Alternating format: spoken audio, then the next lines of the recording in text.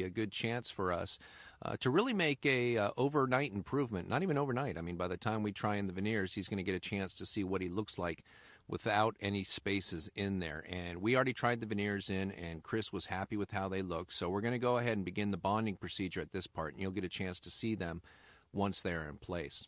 We're using some pumice here. I like to use Preppies from Whip Mix and a slow speed handpiece with a Profi cup. And we're doing this to clean the tooth and remove any pellicle that might be on the tooth, and just make sure that we have a nice bonding surface here as we get ready to etch the enamel. We don't feel the need necessarily to use a rubber dam in a situation like this, as long as we're able to have good moisture control, because there is no exposed dentin, which is one of the big advantages of no prep or even minimal prep veneers. You'll notice we have retractors in place. These are the Seymour retractors from Discus Dental, and these are good no-hand retractors that do a good job of retracting both cheeks and the upper and lower lip as well. So we're going to go ahead and rinse off the pumice at this point. And as we do that, we'll make sure that we don't have any extra clumps sitting anywhere, and then we'll go ahead and dry off the teeth. And I wear 4X loops, high-res loops from Orthodontics, and I'm really still able to see any pumice that might be in or around the tooth, especially around the gingival sulcus. It seems like we get some, so a cotton roll does a good job of removing that. We're going to go ahead and begin the etching procedure with a 37% phosphoric acid. One of the other nice things about no prep veneers is when you prep veneers and you have had temporaries on for a couple of weeks, the gingiva can get irritated, and the acid etch can actually make the gingiva bleed. Typically for no prep veneers, we have very healthy gingiva because there's been no prepping and no temporaries that have been in place. And as a result, we have the opportunity to go ahead and place the etch next to some healthy gingiva so we don't have to worry about bleeding. Since these no prep veneers will wrap onto the lingual surface because we are increasing the incisal edge length of all the teeth, we're going to go ahead and use a mirror just to verify that we have in fact got the etch onto the lingual third of the teeth. It's pretty easy sometimes to overlook that etch, but we do want to make sure we get a good bond everywhere, and we should, because we're bonding to enamel, the best bond in dentistry. We're going to go ahead and rinse off the 37% phosphoric acid. As you may have noticed, we have only etched the central incisors so far. And as we air dry this, you'll notice that we see that frosty appearance that we're used to from the old days of bonding when we were primarily etching enamel. What we're placing here is not your typical dentin bonding agent. This is just the adhesive from the Scotch Bond Multi-Purpose Plus kit. And because we don't have any exposed dentin, we can just use the adhesive. There is no need for primer. So we're going to go ahead and coat the entire etched enamel surface with the adhesive from the Scotch Bond Multi-Purpose Plus system, as well as making sure we get the lingual third as well, because the veneer is going to wrap over the incisal edge. As we're doing this, my assistant has cleaned the veneers, removed the water-soluble try-in paste from the veneers, and has placed the silane for 60 seconds, evaporated, and then place a layer of the Scotch Bond inside the veneers and air thin those as well. I'm air thinning the adhesive on the teeth right now to make sure that we don't have any pooling anywhere down by the gingival margin or anywhere else on the tooth. This really isn't as big of a problem as it is with prep veneers, because there's nowhere in the preparation for it to pool and keep the veneer from seating. Once we've air thinned that pretty thin, we're going to go ahead and cure that. Depending on the thickness of your veneers, you could wait and cure it once the veneer and the cement are in place, and that's perfectly acceptable as well. But having tried on these veneers already, I know I'm going to be able to put that adhesive on, cure it, and go forward. Now we've gone ahead and placed the cement into the veneer itself, and this is Ensure from Cosmetic. It's a thicker veneer cement, and I like it because it makes cleanup a lot easier. It's really nice to be able to clean it up with just something like an Explorer or just something like that. The runnier a veneer cement is, the more likely it is to get in between the teeth, into the embrasures, and make it very difficult to be able to remove it. I'm using an orange wood stick here, typically on the incisal edge and the facial surface, to make sure that the veneer is seated all the way. And again, using an orange wood stick is kind of a level to make sure the incisal edges are level as well. Typically with a good fit on your veneers, that's not a problem, and they should fit the teeth just as well as they fit the model. So as I put some pressure on these teeth just to make sure they're down all the way, my assistant's going to do a little tack and wave, which is a cure right over, just as you see, 2 passes there at a couple seconds each. And then I go ahead and judge the viscosity of the cement, and if it's still not set all the way, she'll come back in for another 1.5–2 second cure. And you can see that as I start to work the Explorer under this material, it has gotten to its gel state, which makes it very easy to clean up at this point. The thinner veneer cements tend to run everywhere, and it's a little more difficult to do it. And I can see over here on the distal that it's not quite cured yet, so she's going to give me another 1.5 seconds, 2 seconds, and we're going to see, and that appears to have set it up. So we'll go ahead and be able to remove this in one big piece. This is nice because this is the way we're used to cleaning up crown and bridge cases when we use conventional crown and bridge cement.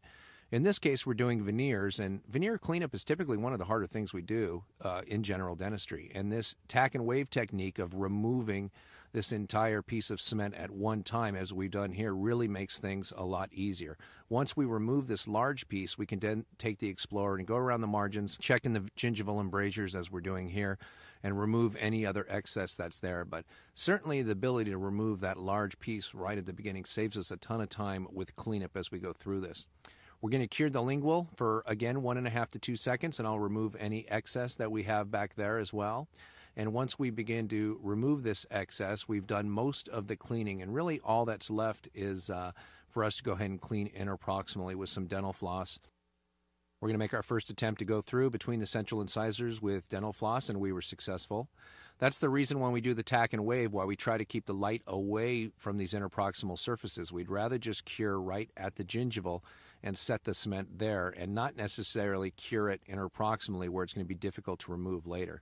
And that's one of the things I like about Ensure is the fact that we are able to cure in one spot and not necessarily cure adjacent cement. And as you saw, we were able to work the floss in between the two teeth. It wasn't too tough on the distals because we did have some pre-existing diastema. Once we've cleaned up the interproximal cement and the facial and the lingual cement, we're going to go ahead and do a full cure on these two teeth.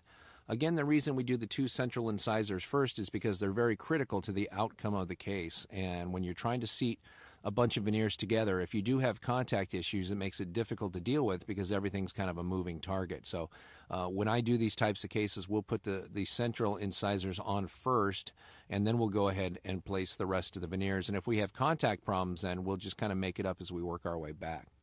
So at this point, we're going to go ahead and etch the lateral incisor, the cuspid, and the first bicuspid.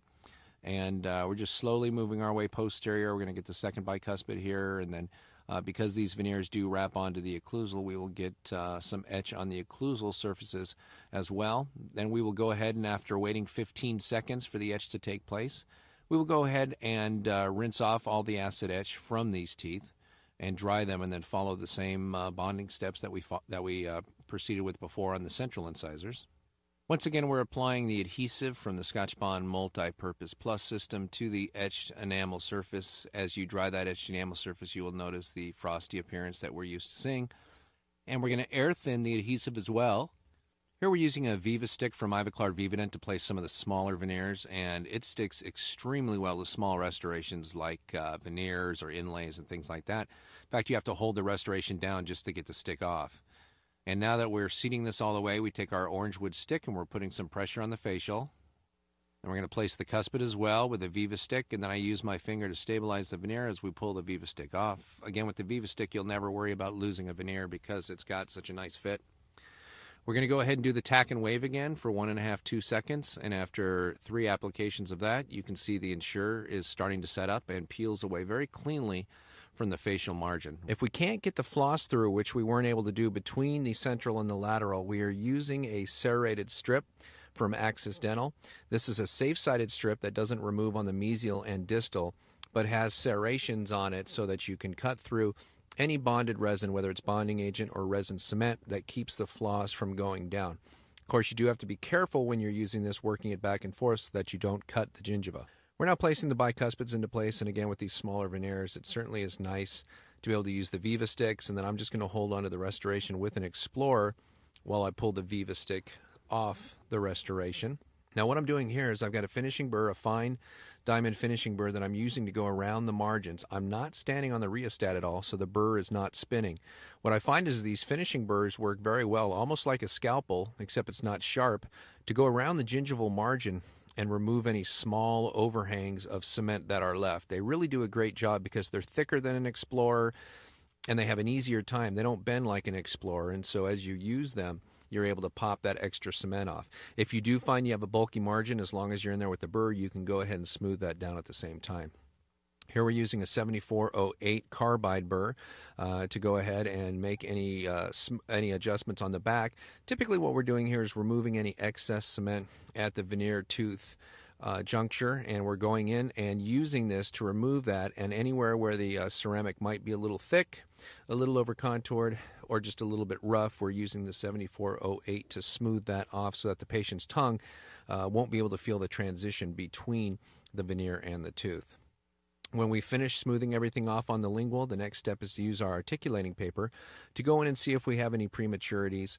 And if we do have any prematurities, or actually what happens more commonly is we have some excess cement that's left over. When you use a translucent resin cement, oftentimes you'll have excess resin cement that you didn't see on a tooth, and that ends up being your high spot. So we use the 7408 to not only remove any excess cement, but to take care of any excursive areas that we want to remove from the ceramic material, or in fact if we do have an area where we do have a high spot. The 7408 at relatively slow speeds does a good job of removing ceramic material without causing a lot of the roughness that you can have with something like a diamond. If I'm going to use a diamond for this purpose, I will use a very fine diamond, like a 30 micron diamond football burr.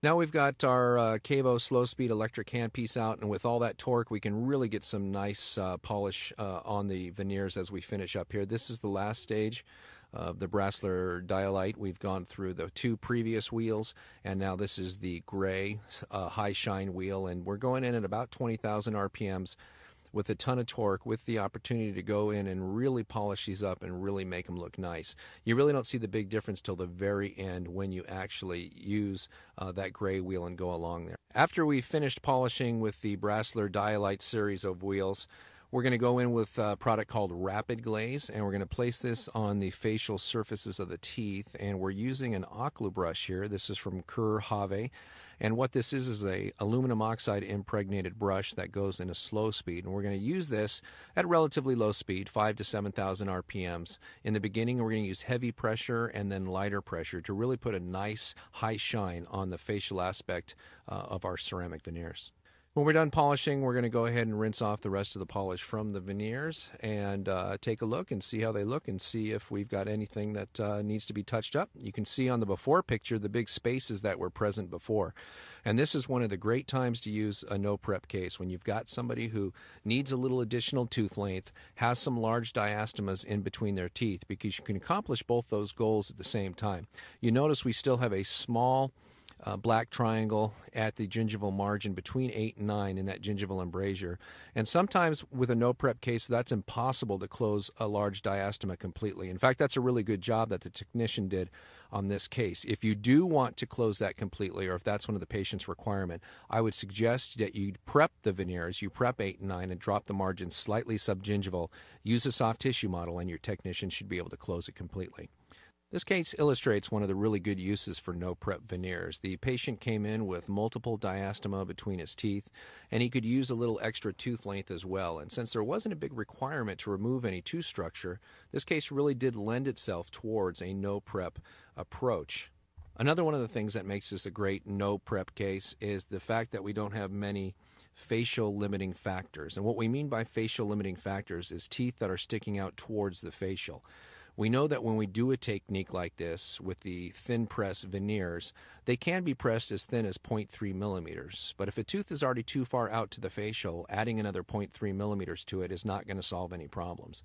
In Chris's case, none of his teeth were